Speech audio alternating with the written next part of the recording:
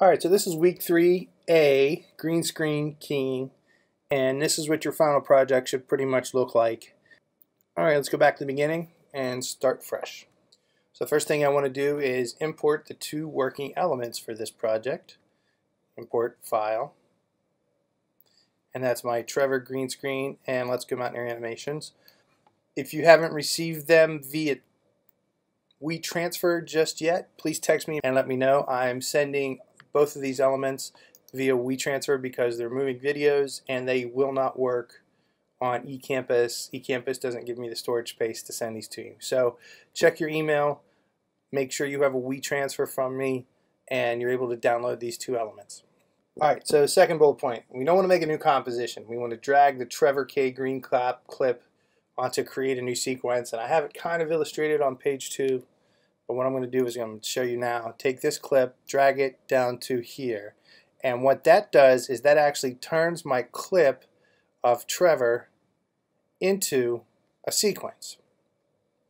I'll do that again for you here. Drag it onto that icon there. And there you go. And now I'm at 200%. Obviously I don't want to do that. I just want to do fit. So now I can see my entire composition. Alright, I'm going to select the rectangle tool up here, and I'm going to make sure that my Trevor clip is selected in my timeline. And what I'm going to do is, you'll notice we have this extra stuff. When we shot Trevor over the green screen, the green screen wasn't exactly full screen. You can actually kind of see a fire extinguisher there in the background and a light switch. So we need to mask that stuff out. So using the rectangle tool, I'm going to create a mask from green corner to green corner. So it's selected here. I'm going to clip right about there, clicking and holding, by the way.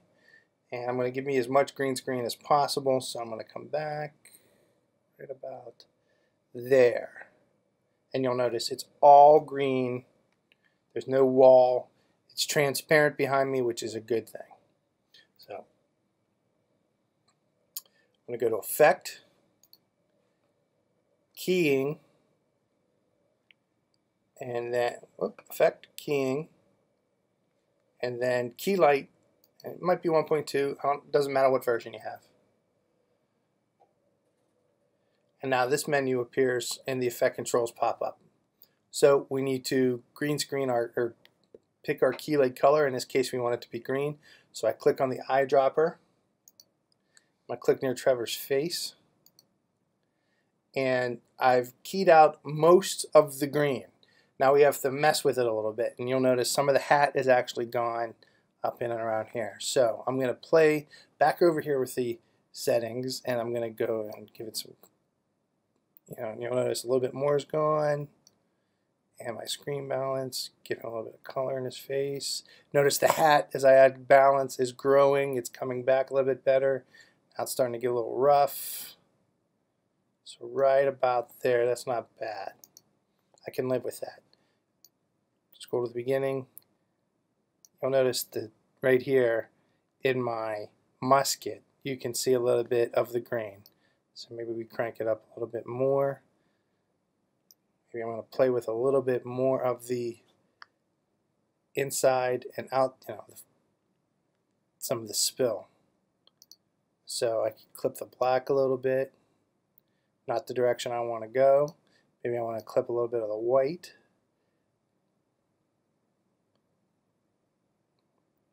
Now it looks like Trevor is keyed out mostly. And if you look here at the project settings, screen matte, I messed. I didn't clip the black, but I messed with the clip white. That was initially at 100. It's not the worst key in the world, but we can do better. 58 is what it ended up being as a good key setting.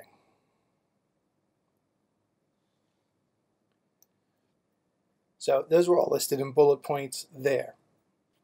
So now I'm going to create a new solid background, and I want to make it black just because it's the easiest to work with.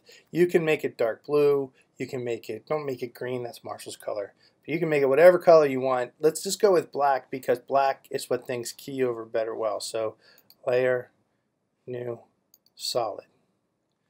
Even if you want to make it like a charcoal black, you can. I'm just going to go full black. Because what black does is it will hide some discrepancies you may have.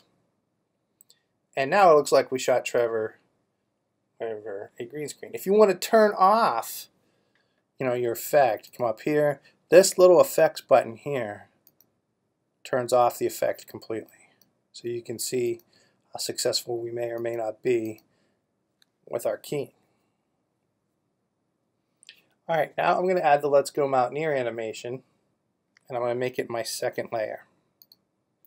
Up here to Project, here's my Let's Go Mountaineer animation. I'm going to drop it below Trevor. What I'm going to do now is I'm going to turn off the image of Trevor here, and I click this eyeball and turn it off. Select my Let's Go Mountaineer animation, and you'll notice it comes in and comes out just like that. And I'm going to move it maybe over to the side here. Actually, I'm going to move it to the upper right corner there, like that.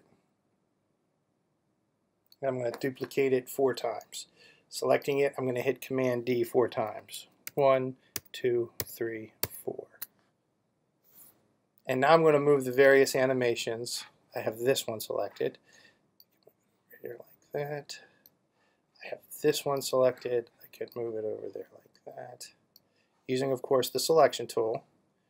This one down here. And I'm going to move this one here. And I'm going to space them out so that they come in at different times. So they all come in at the same time. Well, I want them to kind of separate and come in and out at the different times. So moving it ahead a little bit, just there like that, there like that, there like that. And you'll notice I'm clicking and holding and dragging over. I'm not doing this. That's trimming it, and we don't want to trim it. We just want it to appear later in our sequence. So now, I hit spacebar. And now you'll notice they all come in at different times, and they all disappear around different times. But I'm a little too spaced out on this last one, because you'll notice when I get to the end of my sequence, it's not completely disappeared. So let me tighten it up a little bit.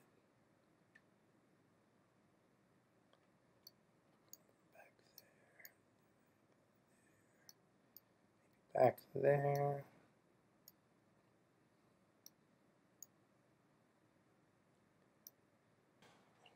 I do say in the lesson 10 frames each, and that way they're all in and out before the 1 second mark so that they're gone completely.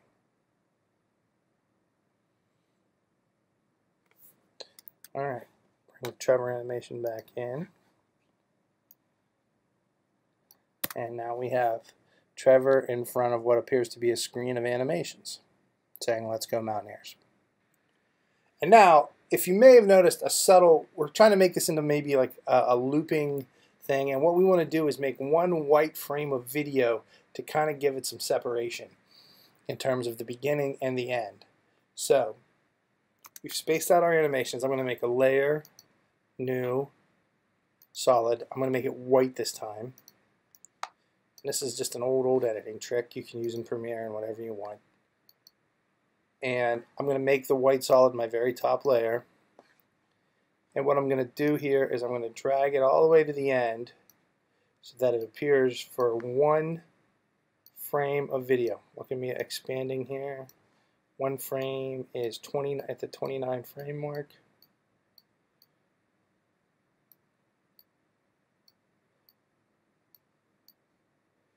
That last frame is just 1 frame, and it's not immediately noticeable to the naked eye, but watch as we get to the end of the timeline, watch that flash frame of white, how it just kind of makes an optical separation. Before it's just a bad cutting loop, but now that optical separation of 1 white frame makes it look pretty good. Alright, if you have questions, text me. Good luck.